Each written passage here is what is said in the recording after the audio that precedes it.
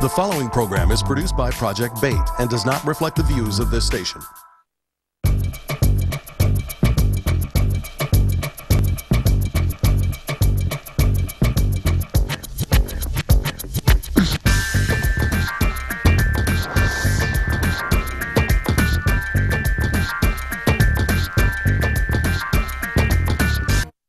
By now, a number of people have heard about the very, very destructive situation that happened on October 29th in Dearborn, where Imam Luqman Abdullah, who for years had been working with individuals in his community on the near west side of Detroit, heard the fact that he was shot 18 times by the FBI in an operation which had been ongoing for 2 years, where in effect agents had been placed in his mosque and around his general situation where he was working with the people.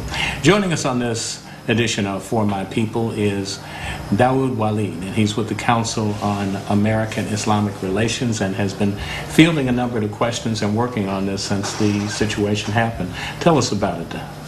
Hello, Ron, as I'm sure you're very aware of, and I'm sure that some of your audience is also aware of what took place, but there was a very high-profile raid that took place on October 29th. There were 12 people in the Muslim community who were arrested, and as of this point they haven't been charged with anything, but during this arrest that took place, there was also one of the imams, African American, who was killed, and what the FBI labeled a shootout.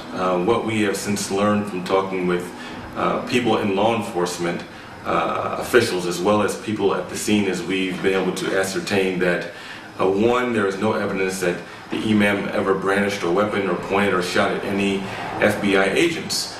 Two, in regards to this situation, federal law enforcement admits that not only did their agents have guns drawn, but they released dogs on the imam, and the dogs came to attack the imam, in which the imam then pulled out a firearm and shot the dog that was attacking him, which then led to him being shot no less, what we understand, 18 times throughout his body. What also has troubled many people in the community is that after the imam was shot multiple times, not shot to be wounded per se, but it's evident that they were trying to use lethal force to kill him. But it seems that it appears that the imam was still alive based upon a couple of witnesses who were there, as well as his body going to the hospital and the imam being handcuffed, because we don't think it would be proper procedure to handcuff a dead body. But while this is going on, the FBI then airlifted or medevaced their dog, who was shot, to a veterinarian hospital, while the imam did not get even half the medical attention as a dog. So this raises serious issues in regards to were the civil rights of Imam Luqman Abdullah violated during this raid in regards to the use of lethal force, but also in regards to the medical attention or lack thereof, and preference being given to a dog, which of course the FBI is trying to tell the public that the dog is a federal law enforcement agent. Another issue relating to the actual raids that were executed was the usage of agent provocateurs in the mosque, where no less than 3 agent provocateurs, according to the criminal affidavit, went into the mosque for about 2 years. There was no proof, even according to the agent provocateurs, that there was any plot of any terrorist activity. There are no charges, by the way, or any accusations that this mosque was involved in any terrorist activity.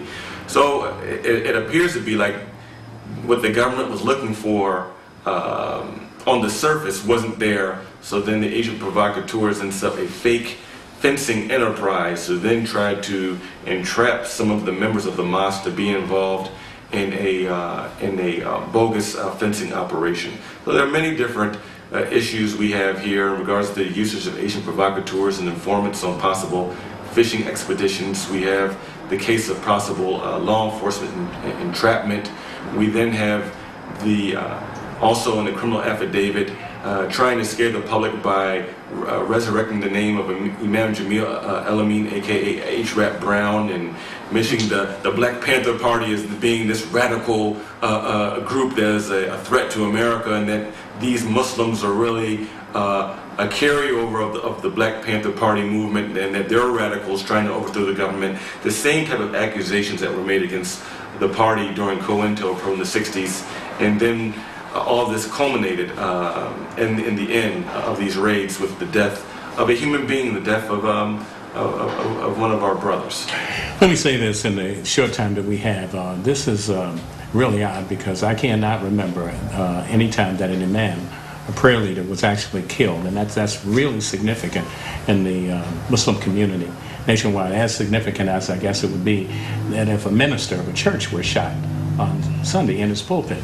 So where do we go from here? You've called for an independent investigation. What's happening with that? And also the cases of the individuals who are being tried. Well, right now there's a number of attorneys and people who are in discussion about how can we put together a legal team for these brothers.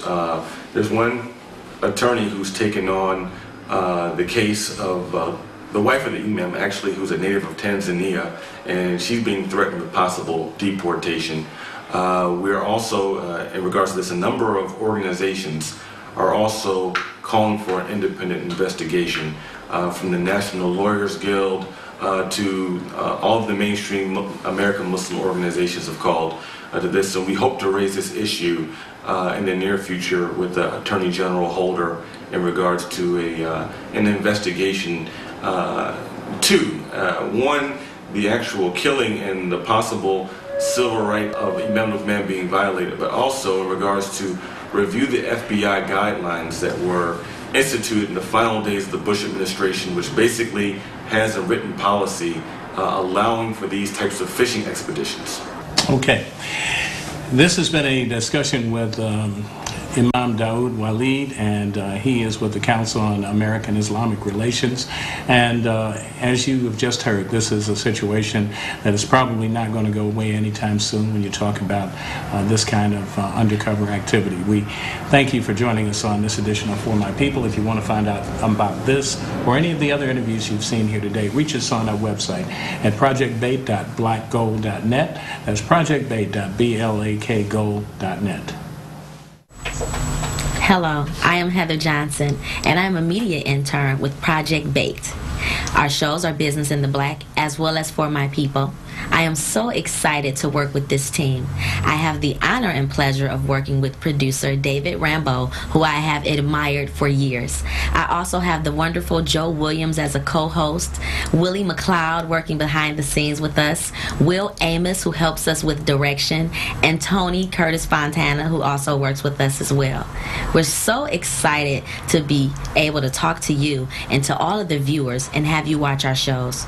We've always been here, and we always will.